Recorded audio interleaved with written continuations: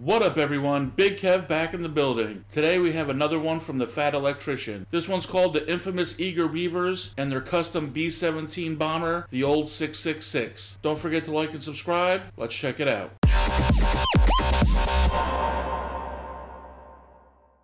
The story of a B-17 pilot and a bombardier, two anti-heroes that become best friends and assemble their bombing crew out of a bunch of misfits that don't fit in anywhere else, and they become adamant on doing things their own way. So much so that the US government won't even give them a B-17 to fly. They then proceed to build their own and become the most heavily decorated air crew in US history.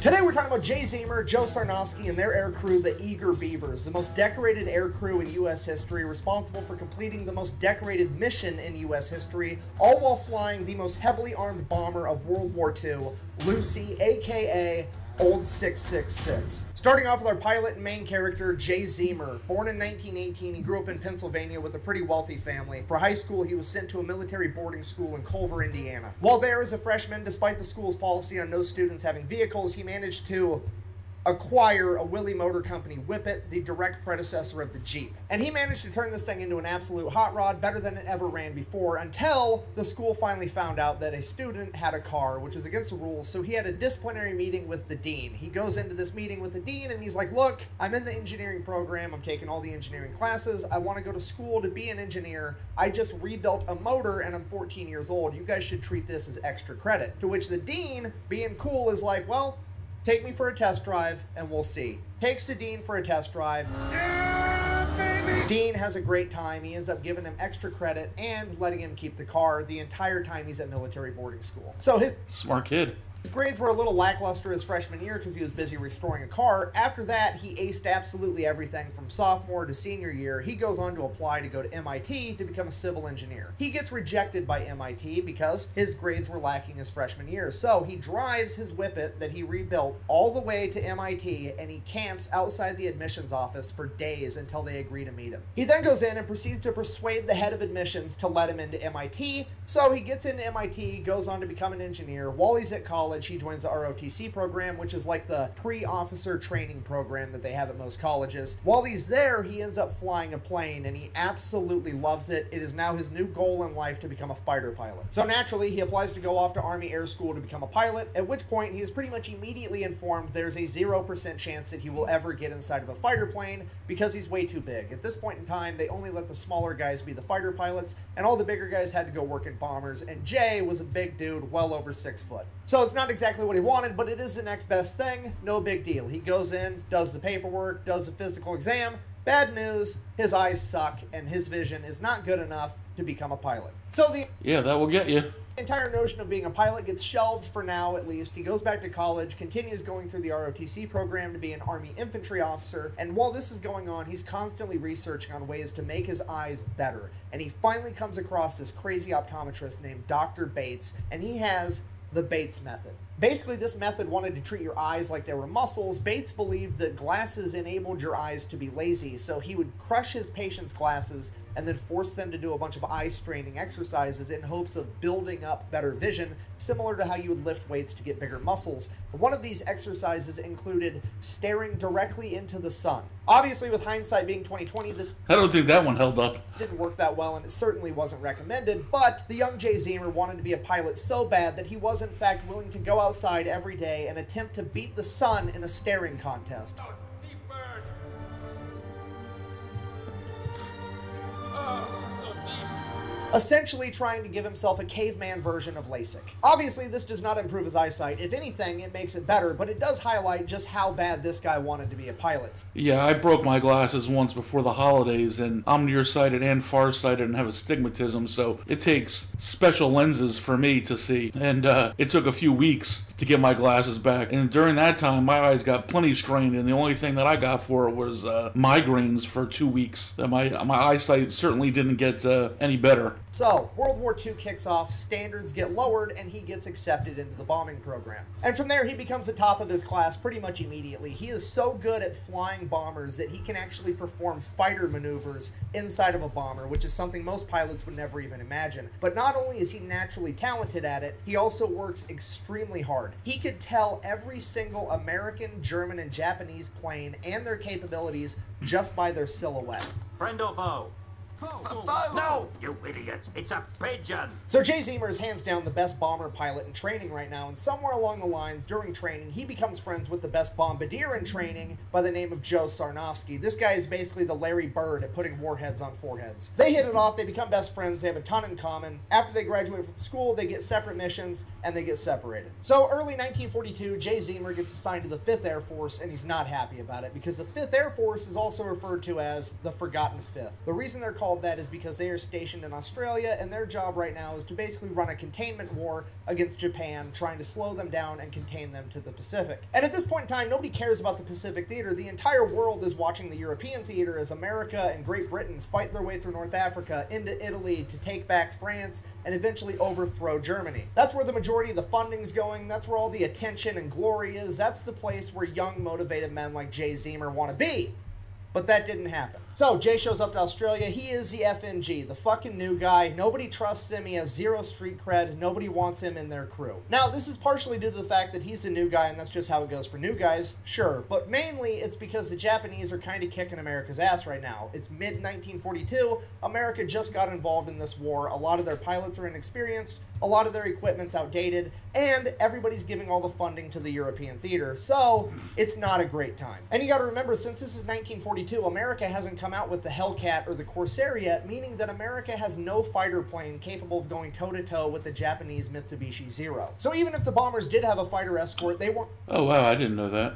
capable of going toe-to-toe with the Japanese Zeros anyways, so it has never been more dangerous to be inside of a bomber. It has never been more important to have everybody in that bomber crew as good as possible to increase everybody's chances of survival. If so facto, nobody wants to risk it on giving a new guy a shot. So it becomes apparent to Jay early on that if he ever wants to get up in the air, he's gonna have to do some gangster shit. So he goes over to the bulletin board, and on that bulletin board are the missions that are deemed so incredibly dangerous that they are volunteer bases only, and he starts volunteering for all of them, filling in any position where he's needed. The majority of these missions would wind up being reconnaissance missions, which is where they're going to take a B-17 Flying Fortress. Instead of filling it with bombs, they're going to fill it with extra fuel tanks, equip it with cameras, and send it way off into enemy-held territory all by itself to hopefully get some valuable intel. Now, as I'm sure you can imagine, a single bomber flying alone in enemy-held territory is extremely dangerous, and nobody is about to let their pilot or co-pilot be the brand new guy fresh out of school, so Jay just has to fill in wherever there's a gap. Over time, he winds up doing everything. He's a tail gunner, a ball gunner, a waist gunner, a navigation guy, a radio guy.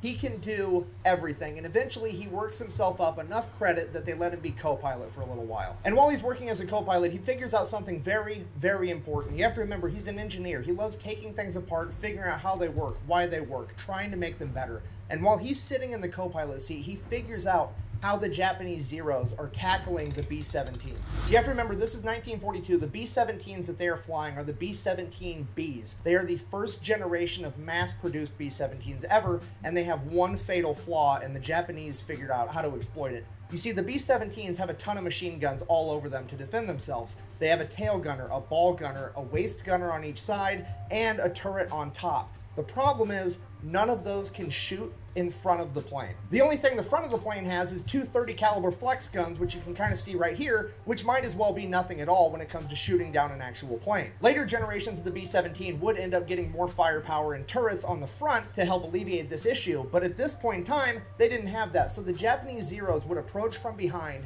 well out of range of the machine guns, pass the B-17 altogether, and then go and do a U-turn and approach the B-17 head-on and shoot it down, where the B-17 had no way to defend itself. And That seems like a pretty big design flaw. during his time as a co-pilot, Jay Zemer caught on to this and developed a plan. Fast forward, Jay Zemer, on his first mission, he finally got enough street cred, and there was finally a mission dangerous enough that they were going to let him be the pilot. Sure enough, a Japanese Zero shows up, does the exact same thing, passes outside the range of the guns, does a big U-turn, comes back to confront Jay's B-17 head-on. As soon as the Zero gets within range, Jay takes his B-17, turns it up on a wingtip, and banks, exposing the belly of the B-17 to the Zero, forcing the Zero to go the exact opposite direction and down, putting it directly in the firing lines of both the belly gunner and the tail gunner, shooting down the Zero. And that is just one of multiple combat maneuvers that Jay has engineered inside of his head, pushing the B-17 airframe to its absolute limit. Fast forward into the mission, he lands the plane. That is super clever. No problem. The entire crew gets out and swears that they are never getting on a plane with Jay Zemer flying it ever again. And that becomes the new norm for a couple months. Jay went from the new guy that nobody trusted to fly to now he's so good, he's crazy, and we're scared to fly. That's definitely a good guy to have on your team, for sure. 30,000 feet, but if he did, he had Willie. Next, we have camera expert and waist gunner George Kendrick. Typically on a B-17, you're supposed to have one waist gunner on either side of the plane, but Kendrick preferred to man both sides completely by himself. When Jay Zemer asked him if he wanted to find another waist gunner for the other side, Kendrick said, and I quote, "These are my guns and I'm going to shoot all of them. I don't need to be bumping asses with another guy while I do it," which is the most American shit I've ever heard in my entire life. Next, we have Johnny Abel, a 19-year-old farm kid that's so mechanically gifted that he is deemed more valuable as a mechanic on the ground than he is a member of a bombing crew. Despite that, he wants to be a pilot. So, Jay is teaching him how to become a pilot, but in the meantime, he's the topside turret gunner. Next, we have the tail gunner, and he is the biggest, fastest, strongest man in the entire 5th Air Force, Herbert Pugh, aka Pudge. There was a couple other stragglers that came and went on a couple missions here, a couple missions there, but this was it. This was a core group of men that became best friends and went on the most dangerous bombing runs and reconnaissance missions that the war had to offer. Because of this, they very quickly built up an incredible reputation and became too valuable to lose. At which point, leadership doesn't let them go out on the dangerous missions anymore, and they send them out on a regular bombing run with like 10 other B-17s, and if that wasn't bad enough... What's the point of not using them on the most dangerous missions if they're not the best ones to do it? You think you want to have your best guys doing some of your hardest missions. I mean, I understand not wanting to lose them, but you got to use the talent you have if you want to win. They're going to make Jay and his men be the first bomber in line, which if you don't know is the safest bomber in the entire run, because as soon as their bombs hit the ground, that's what alerts the enemy that they're even there. So when they go through, there's no enemies manning the anti-aircraft guns, so they're done and gone by the time there's any enemies returning fire. It's that second, third, fourth, fifth, sixth, seventh, eighth plane that faces the real danger, and that's just not okay with Jay and his men. So they go out on the mission just like they're ordered to, and they are the first ones to drop their bombs, just like they're ordered to. They make a clean getaway, they get out to open ocean, at which point Jay tells his men, get ready for a fight, because he does a U-turn, goes back in, flies over the enemy compound at 1,000 feet, while his men from the ball turret, the waist guns, and the tail guns open fire on the enemy's anti-aircraft positions on the ground, literally becoming a ground attack plane like they're an antique C-130. They were able to knock out all of the enemy spotlights and most of their anti-aircraft positions, and every single B-17 on that mission made it back home. So Jay, the Eager Beavers, and all the other B-17s on this mission make it back to base completely okay, at which point Jay is treated like a hero by his commanding officers. No, I'm just kidding. You see, the commanding officers can't give themselves a bunch of medals if their men are defying orders but doing the right thing because it makes them look bad. So naturally, Jay is somehow the bad guy here, so he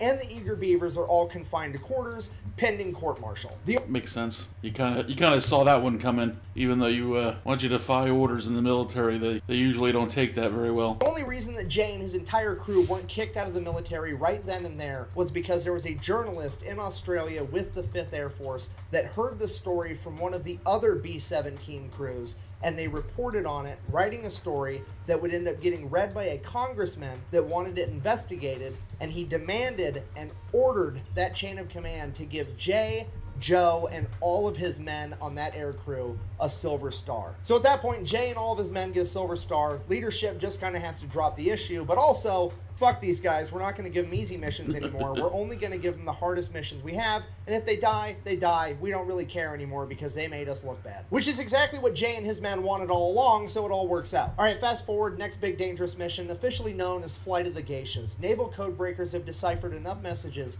to figure out that in the city of Rabaul there's a hotel, and the penthouse of that hotel is being used as an exclusive officers club where they are being entertained by a bunch of geishas and getting hammered. And among those officers is rumored to be none other than Admiral Yamamoto, the leader of the entire Japanese Navy. Their mission is to fly in with a single B-17 under the cover of night, bomb that hotel, take out all the high-ranking officers, and make a clean getaway. So Jay and the crew get pulled in, they get briefed on the mission, no big deal, everybody's gonna go off to bed, they got a big day tomorrow. Everybody except for Joe Sarnofsky. He stays up all night long studying the map of the city of Raboul. Nobody knows why. They just think he's overcautious. They go to bed. Joe stays up. Fast forward the next day, they take off on their mission. Jay flies them all the way there, gets them real close to the hotel, at which point Jay can actually send the controls of the plane over to Joe Sarnofsky in the bomb bay, so Joe can control the plane and really line up the shot that he wants with this bomb. So Jay sends the controls over to Joe. Joe opens the bomb doors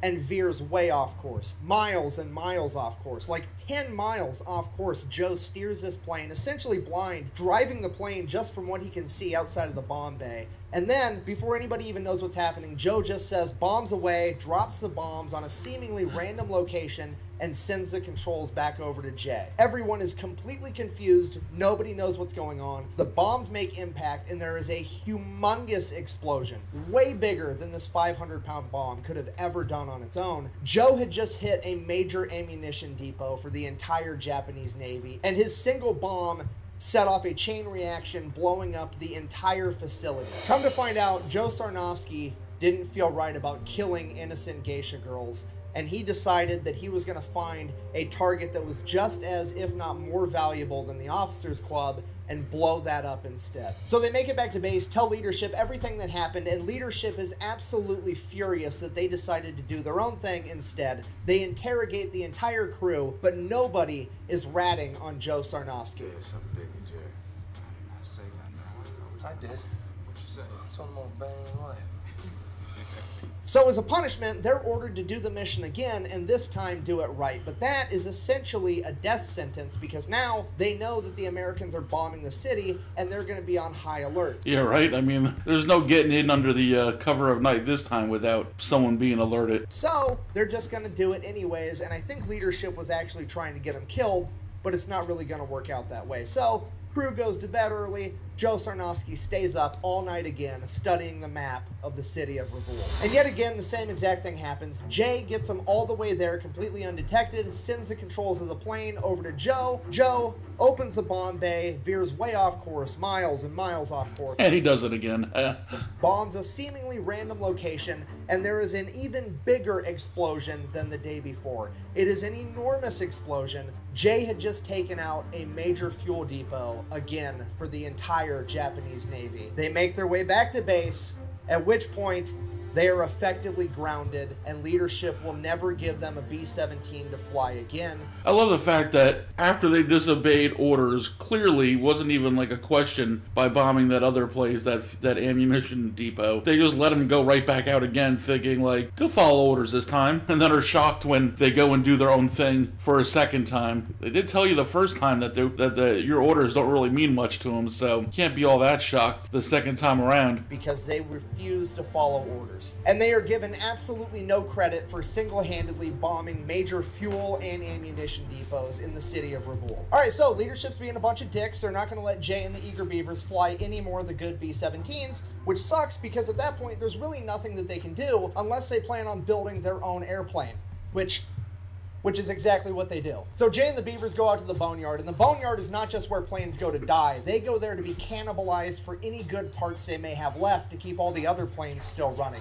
And what they come across is what used to be a B-17. It has been stripped of every usable part and is covered in bullet holes, and there is no way that this thing is gonna fly. The only identifying characteristics of this plane Yeah, wow, that looks a little rough. at all was the faded word Lucy up on the front and the tail number 2666, which would later bring about its nickname, Old 666. So now they have a plane, they just need to fix it, a seemingly impossible task, but they have Jay Zemer, the engineer, and Johnny Abel, the 19-year-old mechanical prodigy, that set forward restoring this plane, while everybody else on the crew goes out and steals all the parts they need to do it. I mean, strategically transfers equipment to an alternate location. Some of the equipment that the Eager Beavers managed to acquire included 4 new Cyclone engines, radio equipment. Yeah, I mean, it's the fact that they were able to like basically steal 4 Cyclone engines is pretty nuts, and do this with no one finding out about it seems pretty wild.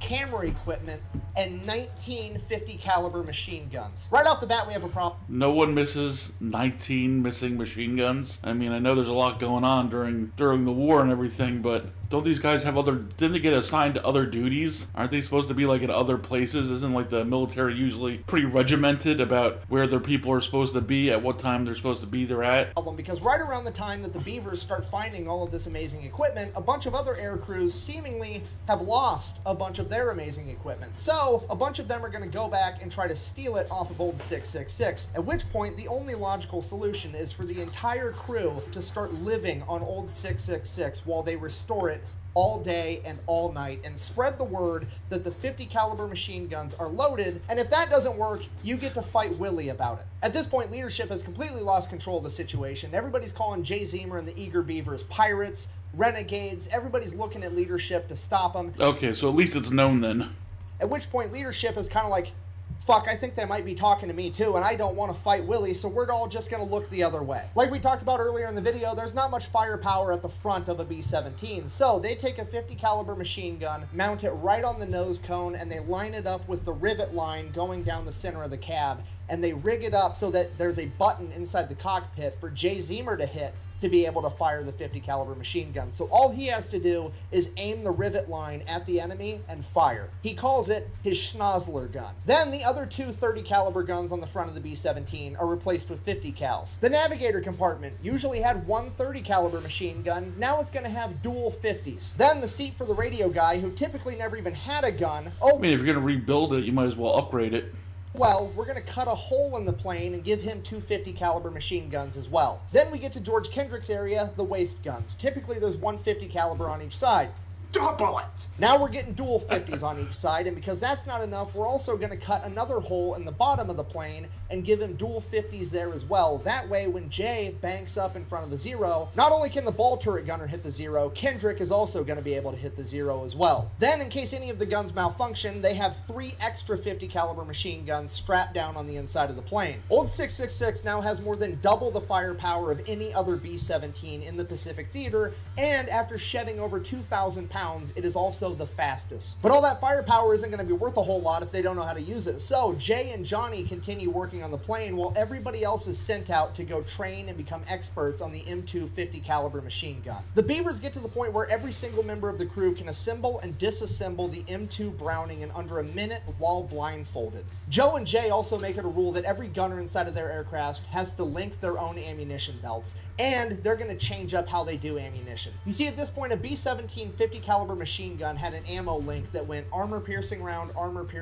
incendiary round, tracer. If you don't know, a tracer is like the little one that looks like a laser beam coming out from Star Wars. They do that so that you can tell where your fire is going and so that your friends can see where your fire is going. They start linking their ammunition so it's armor-piercing round, tracer round. And they do this for psychological warfare, because when you're shooting every other round as a tracer round out of a machine gun, it is going to look like old 666 is something out of Star Wars, straight up shooting laser beams at the enemy. So they finish up the plane and they start volunteering for every single dangerous mission that they can find. They volunteer for so many missions so often that they never actually got an opportunity to finish the nose art on the plane like you see all the other bombers have in the movies and in the old pictures, and that's why the plane never got a cooler nickname other than its tail number, Old 666. Now most of these missions, just like before, are recon. It is Jay, the Eager Beavers, and Old 666 going up into enemy territory completely by themselves, and every single time they come into enemy zeros, they light them up. The new machine guns are incredible, and Old 666 is the aerial equivalent of George Foreman on his second title run. He's big, he's fat, he's got terrible gas mileage, but if you're going to stand in the pocket and trade with them, you're probably going to get put in the ground. Allegedly, with the combination of increased speed, increased firepower, Jay's piloting tactics, and the entire crew's newfound machine gun proficiency, they were shooting down so many enemies that it became unbelievable. So the crew came back and people started doubting them. So they're like, fine, we're just gonna rig up the cameras to turn on every time we start firing the machine guns. That way, we film us shooting down the enemy fighters. Which is... I like the fact that they're like had to prove it, you know, how well they were doing. It's the most world star shit I've ever heard in my entire life. They were literally kicking so much ass that to get people to believe them, they had to prematurely invent the GoPro 70 years ahead of time. That's pretty wild. The beatings continue for a little while. Old 666, the eager Beavers, and Jay Zemer build up this enormous reputation, and eventually leadership would approach Jay with the most dangerous mission he'd ever heard of. Alright, so here's a mission. The Marines are going to make a 40,000-man amphibious landing in Bougainville, but before they do that, they wanted to get aerial footage over the coastline because they wanted to find out where all the reefs were so the Marine Corps didn't get caught up on the reefs with their amphibious landing vehicles. The problem with that is the only way to get enough high definition in that footage to be able to see reefs that are underwater is to use a trimetragon camera setup, which is 3 cameras where they merge all the footage together. And the only way to actually film this and make it work is to fly in a perfectly straight line under perfect weather conditions, and they can't move the plane at all. Even a single degree of tilt would ruin the entire thing. And in order to film this coastline, they're gonna have to do that for 22 minutes straight in enemy territory, and that enemy territory may or may not have enemy fighters and anti-aircraft guns on the coast. And if there is anti-aircraft guns on the coast, it's pretty much game over, because again, they have to fly in a perfectly straight line for 22 minutes straight in broad fucking daylight. The worst gunner on the planet has enough time to get dialed in and yeah, that's crazy. I mean, not even being able to move a degree, you know, during that period of time over enemy territory. I mean, I can see why that would be considered such a dangerous mission. It's insane that, you know, someone even would take it. Shoot them down. And that's assuming they even make it to the coastline, because Bougainville is 600 miles into enemy-held territory. Because of this, the leadership only approached Jay with this mission because they were just hoping that he would pilot it. They never in their wildest dreams imagined that his entire crew would volunteer to go on this mission because it had such a low chance of survival. Despite that, after being briefed on the entire thing, Jay rushes over to the barracks where the Beavers are, briefs them on the entire thing, and he's like, look, I'm calculating there's like a 10% chance that we survive this. I don't expect any of you to go with me. I don't blame you if you don't in any way, but if you do want to volunteer, there's nobody I would rather have up there with me than you guys. At which point, every single one of the eager Beavers stands up, and they're going with it. Whose car are we gonna take?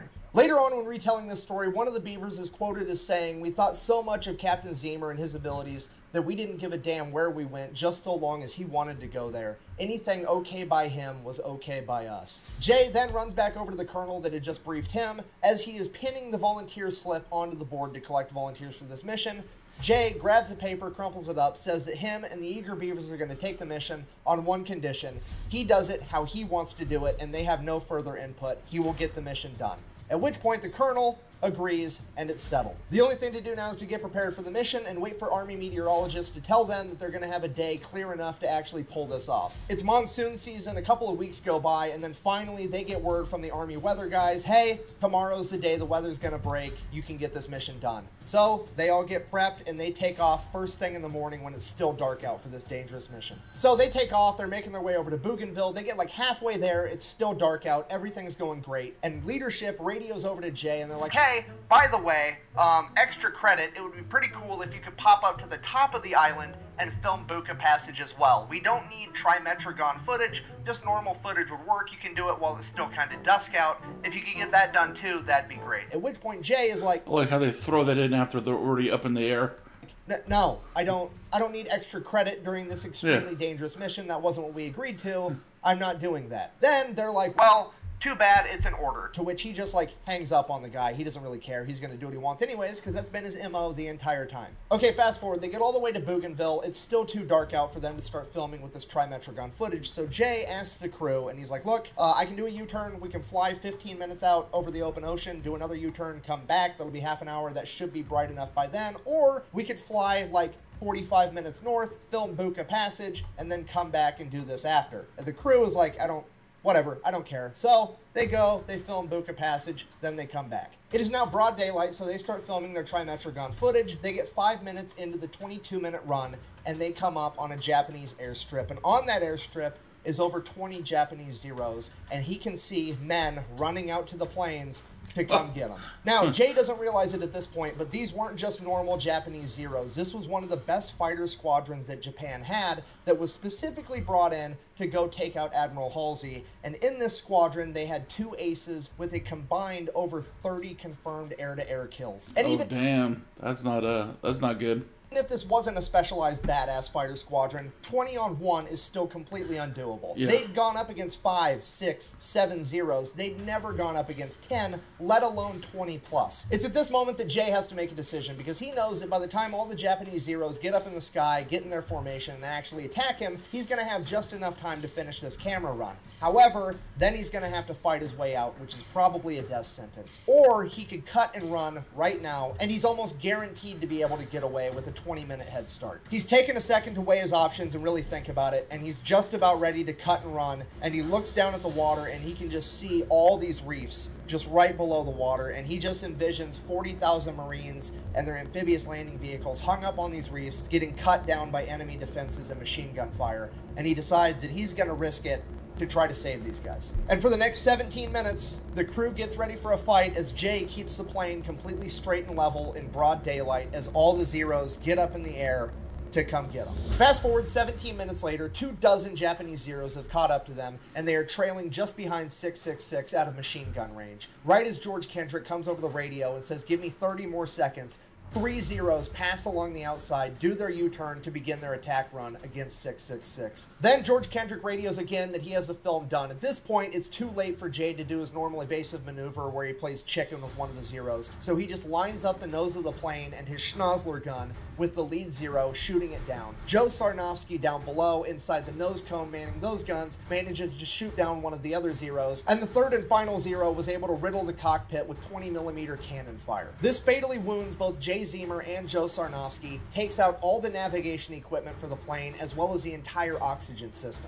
Jay Zemer is now slowly bleeding out inside of this cockpit with no way of knowing where he has this plane headed other than instinct and a compass that he's holding in his hand, and he has about 30 seconds of oxygen left before the entire crew passes out from hypoxia. And the remaining Japanese zeros all now know that this is not a normal B-17, their typical tactics aren't going to work, and they just begin swarming every direction they can, firing from all angles. Jay immediately puts the plane into a nosedive, desperately trying to get below 10,000 feet so him and his men can breathe with the oxygen system down. He drops 15,000 feet in just under 30 seconds. That is over 3 miles.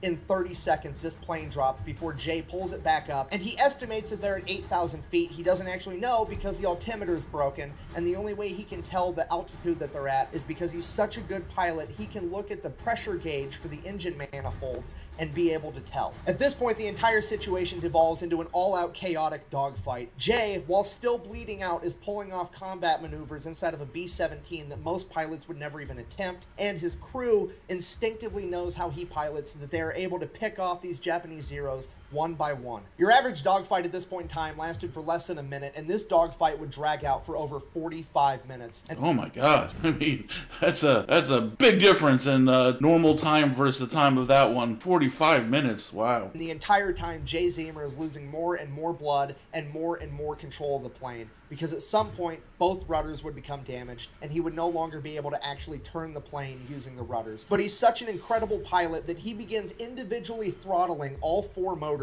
throttling one side up and the other side down, turning the plane that way. Throughout the course of this firefight, the Eager Beavers shoot That's pretty incredible to be able to do that while, you know, wounded like that. Down and completely destroy 5 Japanese zeros, critically damage and send back a bunch of other ones. And by the end of this firefight, there's 5 or 6 left, fully functional and coming to get them, and they are almost out of ammunition. And right as it looks like this is going to be the end, the zeros peel off and do a U-turn as they have to go back because they ran out of fuel. At this point, Jay Zemer passes out and the co-pilot is finally allowed to take over the aircraft, something that Jay Zemer refused to let him do in the heat of the fight. For the entire flight back, Jay is coming in and out of consciousness, and the last thing he remembers is them landing and the ground crew rushing in as he hears the medics say, "Get the pilot last, he's already dead." He would wake up in the hospital days later to find out that he had lost over half the blood in his entire body, but the intel that they had gathered was going to be used to launch Operation Cartwheel, a highly successful Allied offensive that military planners credited that success to the intel that Jay Zemer and the Eager Beavers had gathered. Because of this, both Jay Zemer and Joe Sarnofsky were to receive the Medal of Honor. Unfortunately, Joe would have to receive his posthumously. According to the accounts of the rest of the crew, he was struck by a 20mm round during the first engagement. Despite that, he still managed to man the machine guns at the front of the B-17, shooting down an additional 2 Japanese Zeros before succumbing to his wounds. As for the rest of the Eager Beavers, 4 of them sustained injuries, but they all survived, and all of them were awarded the Distinguished Service Cross for this mission, making this the most decorated air crew in U.S. military history, and making this the most decorated mission in U.S. history. According to the official Japanese reports, this story is highly exaggerated because according to them, they only sent up 7 Zeros to intercept Old 666, and none of them were shot down. However, when you take into account the verifiable fact that Old 666 was hit with 5 20mm cannon rounds and sustained over 187 bullet holes, and the crew depleted all of their ammunition, literally thousands of pounds of 50 caliber rounds, it kind of sounds like the Japanese official reports are fucking lying so that they don't look bad. All that kind of other evidence definitely supports their account and not Japan's account. That's for sure. In conclusion, now you know the story of Jay Zemer and the Eager Beavers, a bunch of young men that blurred the lines between bravery and insanity, that ultimately were deemed so reckless that the government wouldn't give them a B17 to fly, so they built their own and became the most decorated air crew in American history. Thank you for watching. Best way to support the channel is go buy some merch over at thefatelectrician.com. Quack bang, out. That was a long video this time around. When you're editing this one in post-op, just cut out all the parts where I got teary-eyed. Those weren't emotions. My office is infested with onion-cutting ninjas. Yeah, that was a crazy video for sure. I mean, I never heard the story of the Eager Beavers before, but pretty intense. I mean, it's definitely a noteworthy one to be able. I just don't even know how they were, allowed to continue, being deployed, when they kept on disobeying orders and then basically Frankensteining together their own B17 and, confiscating or acquiring the other parts needed for it. But I guess they were so good that, that the brass decided, we got to put up with some stuff. It's wartime. We'll use them while we have them and go from there. But I can definitely see why they wanted them to volunteer for all the dangerous missions because, I mean, they obviously were, the best that they had. I always love these little personal stories from the war. It's always great to see these kind of individuals and what they had to go through and some of the heroic acts that they performed, and it's always inspiring to see. If there's any other videos by the Fat Electrician that I should be checking out, definitely let me know down in the comments below. Until next time, have a good one.